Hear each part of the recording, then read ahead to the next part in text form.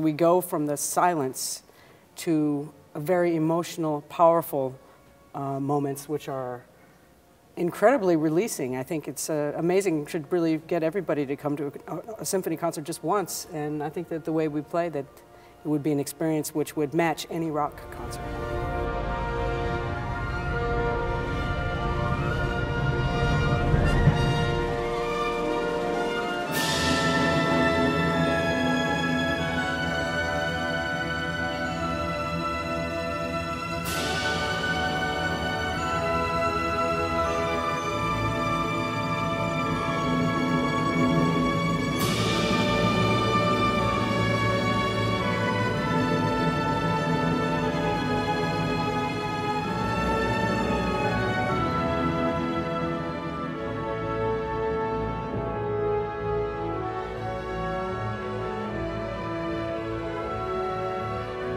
Oh, it's so rich. It has so very many different aspects. You can close your eyes and you see everything before your eyes. It's not even necessary to know the chapters which Richard Strauss wrote over every single section. It's extremely dynamic. You have so very many different experiences of sound in the score, and every single part is powerful with images and full of images. It's much too good to be a film score without a film, how it's often described. It doesn't need the film.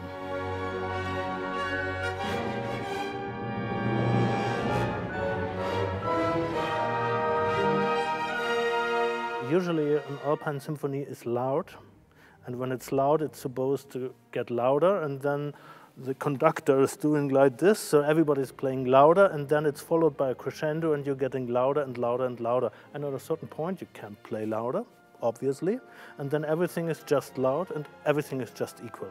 And this is really not the case with this recording. The second thing is, I don't know a recording which is so detailed and so colorful. It's just incredibly detailed, frustrating, fun. These recording productions are very special, that's for sure.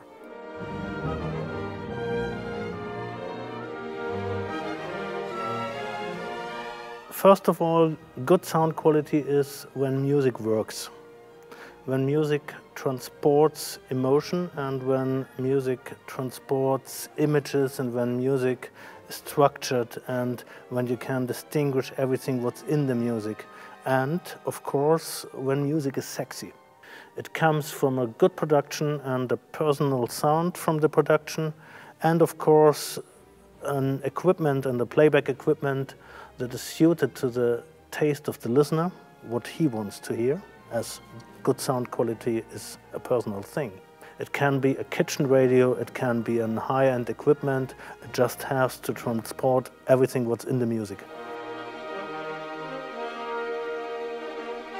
We can interact. I can tell Lisa something how we have the feeling it should sound, and she can say, no, I have a different feeling.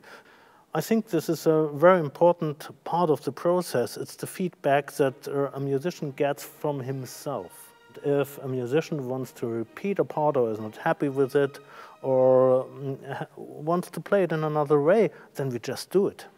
There's no reason why we shouldn't do it, and if we don't have the time for that, then we shouldn't record. These Strauss recordings are really special because you take the time, and with the kindness and the insistence and your patience with us, and it's a very special atmosphere, I'd say.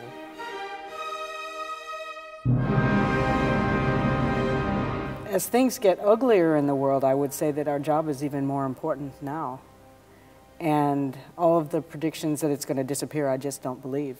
But I do think it's important to be accessible as a symphony orchestra, and do believe it is important to play the masterpieces as well as the new repertoire. The experience of sitting in a room where 100 people are playing their hearts out is something that's very special, even whether it's pop or rock or classical. And the more that we are authentic with our classical music, the more detailed we are, the more we dare take risks, the more that we will be able to communicate the different emotions which people need, especially when things are not so good.